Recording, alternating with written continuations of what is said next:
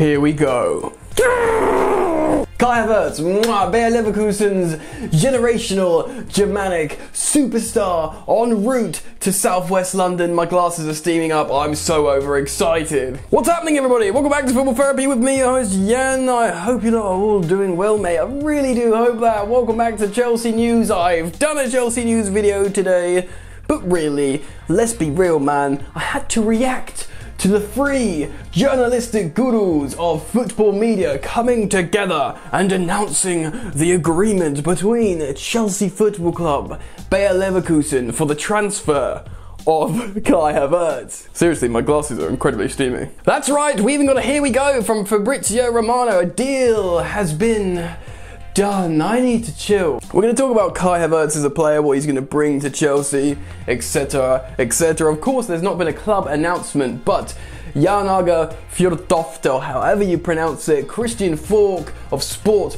Bild, Fabrizio Romano have all reported on the agreement. Chelsea and Bayer Leverkusen have been negotiating quietly behind the scenes for some time now for the transfer of Kai Havertz to Chelsea. We know he's got an agreement with Chelsea in terms of a contract, but it was really getting the transfer over the line between the two clubs. Oh yeah, if you enjoy daily football content, I'd urge you guys to subscribe to this channel, Football Therapy, because I upload every single day with content regarding the Blues. You might enjoy it, so if you do, subscribe, hit the bell notifications icon, and drop a like on this video if you're hyped for Kai Havertz coming to Chelsea. Right, if you've been sleeping under a rock, Kai Havertz is an attacking midfielder who can play as a striker, more of a false 9 as well. He can play as an inside 8, he can play as a number 10, he can even be deployed out wide as an inside forward. An incredibly versatile and exciting attacking player. He scores, he assists, he carries the ball, he play makes, he does it all, boys and girls. Right, so let's hear the announcement from the journos first. Remember, this news doesn't come from me, it comes from what the journalists are saying. First up, let's look at the tweet from Fabrizio Romano. Kai Havertz to Chelsea, one step away then, here we go. Total agreement to be reached on the next hours with Bayer Leverkusen. Last bid going to be accepted. 80 million euros plus 20 million euros add-ons as final fee. Last details and paperwork times. Sounding pretty good so far, but it gets better. Underneath said tweet, Fabrizio Romano then says, new bid submitted 3 days ago. Bayer Leverkusen told Chelsea last night they're going to accept. Same today this morning with Havertz himself. Paperwork's time is now on. Christian Falk then said his one-liner, quoting this tweet saying, very true. And then Fabrizio Romano said those 3 magic words. Underneath said tweet, here we go. The main man Jan has also just tweeted this. Havertz, Chelsea pay Leverkusen 80 million euros now, add-ons 10 million based on how Chelsea do in the Champions League in the next 5 years. 10 million based on the titles Chelsea win in that same 5-year period. Pretty darn good. So Chelsea actually paying 72 million pounds for Kai Havertz up front, and you know, less than whatever 20 million euros is in pounds. That's on performance-based add-ons. So it's not a later fee, it is performance-based add-ons, which is actually really good for Chelsea. 72 million pounds for Kai Havertz. He's wicked! Bloody excellent. Havertz himself has agreed a 5-year deal with Chelsea Football Club and Frank Lampard's Blues, which is excellent. You know, you wouldn't want any less than that, really. I know some players sign a 4-year deal, but 5-year deal's perfect. Mwah.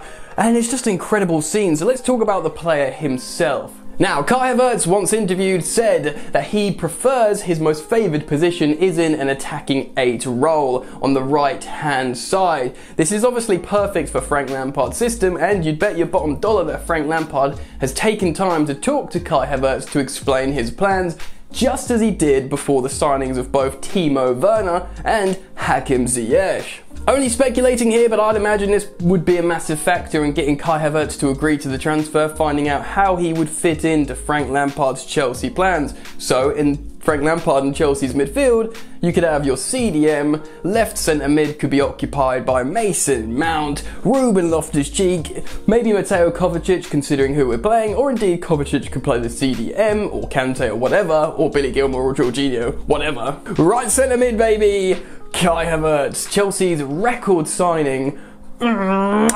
But it doesn't stop there. Frank Lampard's recurring theme with his transfers, and indeed the way he's played this season that's just ended, is tactical versatility, players moving into different positions, and Frank knowing that he can trust them to either tuck in and fill in for another player that goes forwards, or indeed just have different tactical plans for different opposition. Like I said, Kai Havertz can play as an inside forward, he can play as your sort of generic number 10 behind the striker, he can play as a second striker, he can also play as a striker. He's tall, he's over 6 foot, he can score headers, but he can also link the play very well, play a little bit deeper in the hole, and kind of play as a false 9. Now, Chelsea do have a very strong midfield as it is, and bringing in this player, people might think, did Chelsea really need him? But the truth is, even though we've got loads of good midfielders, we do lack that sort of offensive prowess coming from midfield. If you've looked at when Pulisic, I know he's a winger, but for example, attacking creativity, when he's on and off the pitch, it's pretty drastic. We really miss him. So to have a player like Kai Havertz,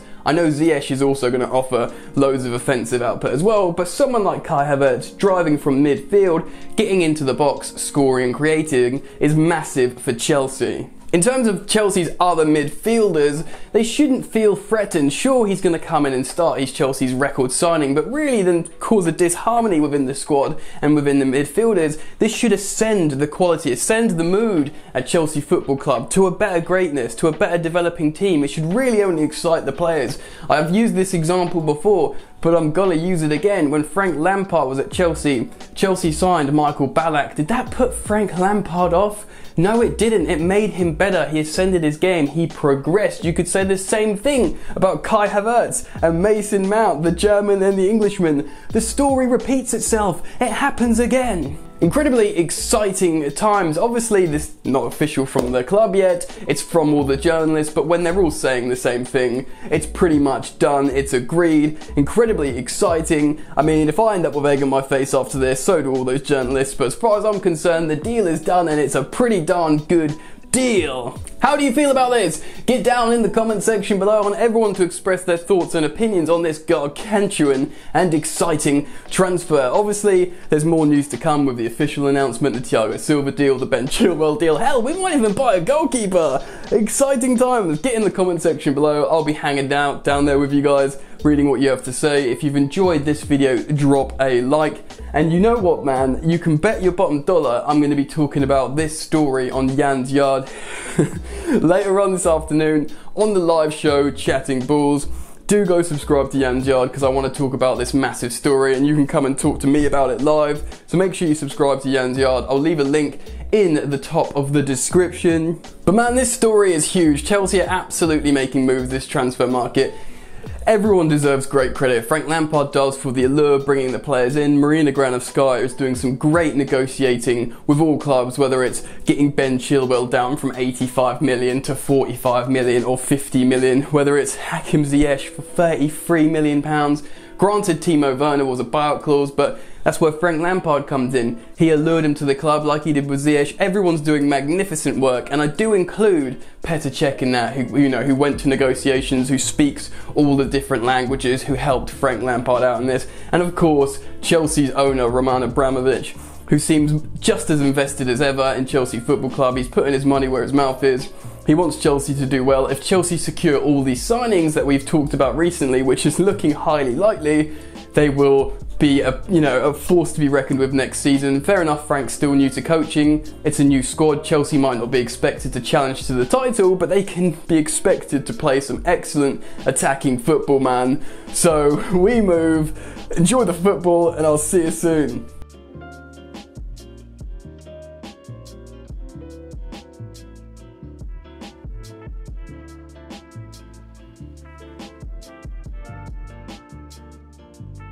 So tough with that bad boy tuck. I'ma get it how I'm living, I'ma walk the walk. Outline my lines, I rap through thought. Body bag the verse, outlined in chalk. In my life seen trouble, hustle on the double. Silence on the trigger like my pick got a muzzle. Yo chick like to guzzle, bad boy stay in trouble. I only love this paper, sorry I don't. I laugh me, baby.